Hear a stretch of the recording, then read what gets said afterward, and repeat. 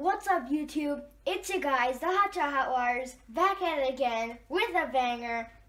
We hope you enjoyed our video on how to make a clinostat. You may recall from our video on the effects of microgravity on organisms that clinostats are a very popular method of simulating microgravity on Earth.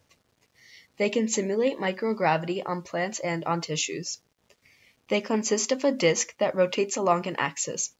This slow rotation prevents the cells in the sample on which the experiment is being done on from adapting to the gravitational pull in one given direction, creating an effect of microgravity. We also recommend that you watch our video on gear ratios and torque to understand this lesson better.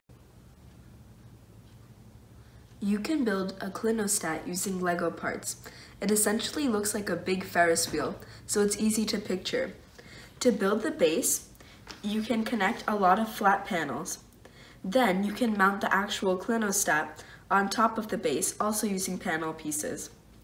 Clinostats are supposed to be slow, so you have to use a very high gear ratio.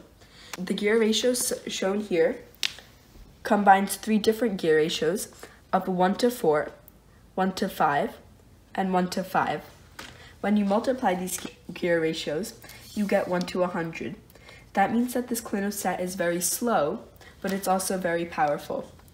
Typical clinostats run at about 0.3 to 3 rotations per minute. Now, we will demonstrate this clinostat in action. This is the program that we will be running on the clinostat. You can change the power to suit your needs. Let's run the program.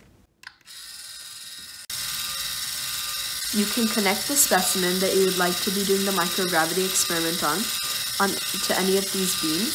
And since the clinostat has a very high gear ratio, it has a lot of torque, so it can move reasonably heavy specimens.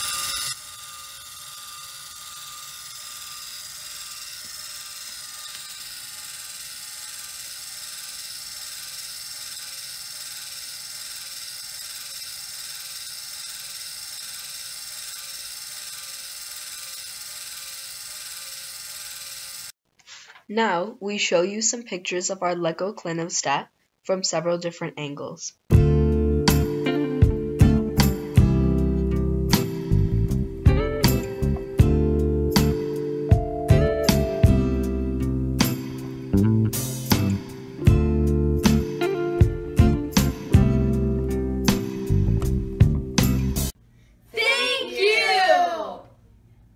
Thanks for watching, guys. Hope you enjoyed it. Please slam a like, subscribe, and hit that notification bell as hard as you can.